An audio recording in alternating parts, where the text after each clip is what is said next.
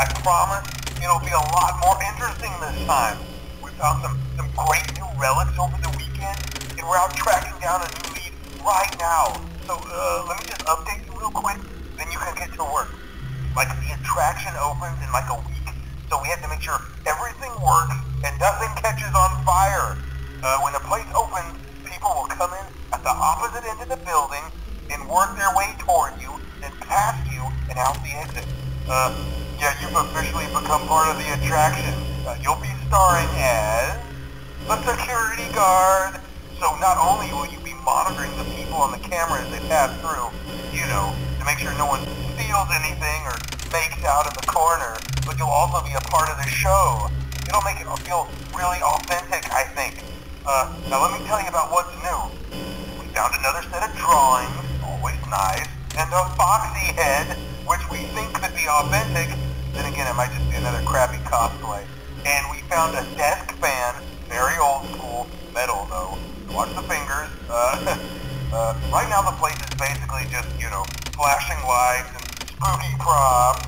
I honestly thought we'd have more by now. If we don't have something really cool by next week, we may have to suit you up in a furry suit and make you walk around saying, boo. But, you know, like I said, we're trying to track down a good lead right now. Some guy who helped design one of the buildings says it was like an extra room that got boarded up, or something like that. So, we're going to take a peek and see what we can find. For now, just get comfortable with the new setup. You can check the security cameras over to your right with the click of that blue button. You can toggle between the hall cams and the vent cams. Then over to your far left, you can flip up your maintenance panel. You know, use this to reboot any systems that may go offline. In trying to make the place feel vintage, we may have overdone it a bit.